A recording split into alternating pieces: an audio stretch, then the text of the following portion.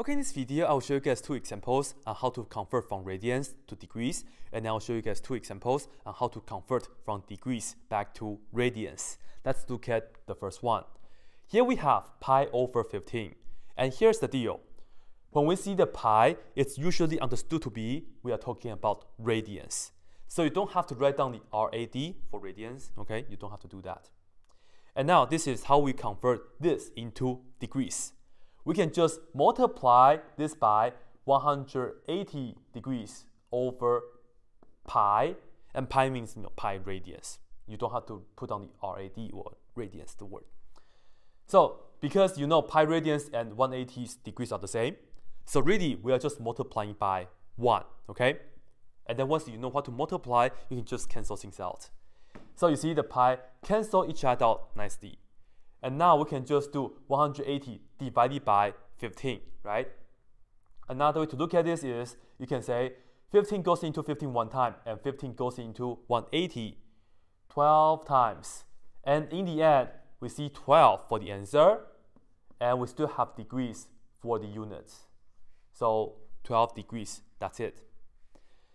For this one, negative 7 pi over 3, it's the same deal. We multiply by 180 degrees over pi radians. First of all, pi cancel each other out, and then we can reduce, right? 3 goes into 3 one time, 3 goes into 180 60 times. And then this is negative 7 times 60. We get negative 420, and we still have degrees. So this is it. Now, we will do it backwards. Convert these degrees to radians. First of all, we have 400 degrees. To get back to radians, we can just multiply by the reciprocal of this, right?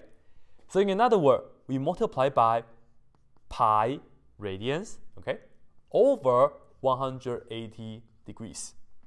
And you see, this makes sense because the degrees, the unit, cancel each other out, right? And yes, we will have to do fractions. This is just 400 over 180. You can reduce a fraction. You can do it by hand like how we did earlier. Or you can use your calculator. Let me show you. If you have a graphing calculator like this, all you have to do is the following, okay?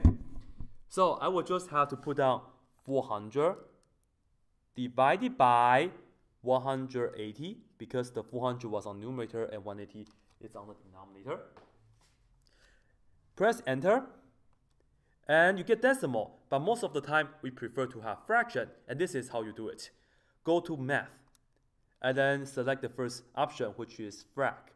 And my students usually tell me that just go frac it. So you just frac this and enter, enter.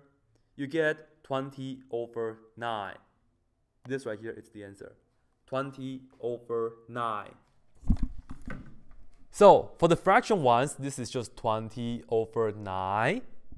And don't forget the pi. Notice I didn't put on the pi on the calculator because otherwise you get decimal. You leave the pi as how it is. Just work out the fractions, okay? And when you see the pi, it's understood to be radians, okay? Most of the time like that. So that's how you can deal with fractions if you don't want to reduce it on your own. Lastly, let's look at 330 degrees. Well, we can do the same thing. Multiply by pi over 180 degrees, right? This time, let's do it by calculators, up to you, or by hand, up to you. Let's do it by hand this time. So to do so, let's say we know, well, 30 goes into this 11 times, and 30 goes into this 6 times, right? So in the end, you get 11 pi over 6. You can put the pi on the top or on the side, doesn't really matter. So 11 pi over 6, just like that.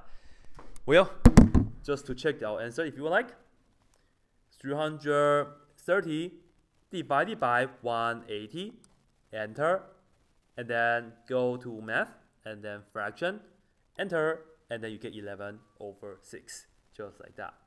And as you can see, that is it. And you can leave a comment down below and let me know if you have any questions. Hopefully you guys find this video to be helpful though. That's it.